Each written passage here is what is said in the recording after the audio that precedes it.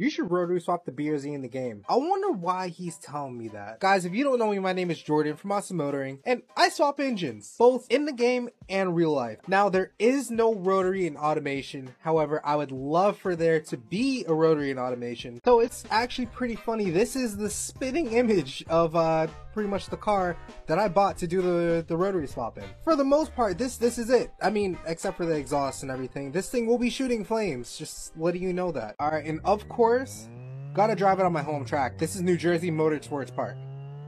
The turbo sound. Oh! Oh my god! Yo! Alright, so let's hope that doesn't happen in real life. Let's see how much we can warm them up. Oh, wow. Oh my goodness. This is only 403 horsepower right here.